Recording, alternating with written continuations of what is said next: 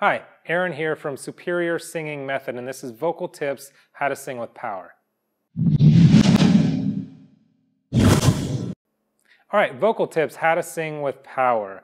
Now, what I want to talk about here is the airy voice versus a more powerful voice. So when airy, back in the 80s and even some of the 90s, it was talking airy, singing airy, da-da-da-da-da. It was kind of a style. And it's fine if you want to throw that style into some of your songs as a stylistic thing, but singing that way is pretty taxing on the voice and, stylistically not really popular these days anyway.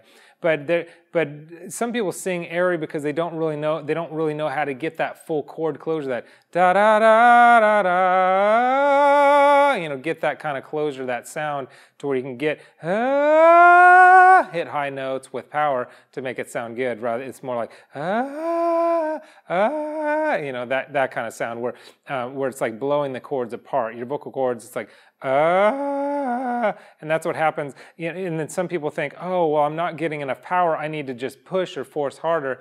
But that actually doesn't make sense, and it worsens it, because when you force harder, it really blows your chords apart. Because your chords can only stand so much pressure being held together. When you like push a bunch of air, it's like poof, blows out like and you get that sound. So that's not what you want. So we want the more chord closure, the better sound, the better tone you have. The less chord closure, the more airy it's going to sound. Okay, so let's talk about an exercise that's going to help you get more chord closure and get rid of that kind of airy thing, get a more connected sound. This is something you can do with scales or without scales, but you can just kind of do it on your own. It's ba, ba, ba. So you go ba, ba, ba, ba, ba, ba, ba, ba, ba. Ba ba ba ba ba ba ba ba ba. Go as high as you want, and what we're doing here is the b b. It creates like a little compression in the vocal cords that helps them grip together and get that chord closure that you need. And if you can get, this is like called an onset exercise. If you can get it right at the onset, usually your entire phrase that you sing is going to keep within that range that you want, or keep that chord closure that you want. So that's why that onset is so important.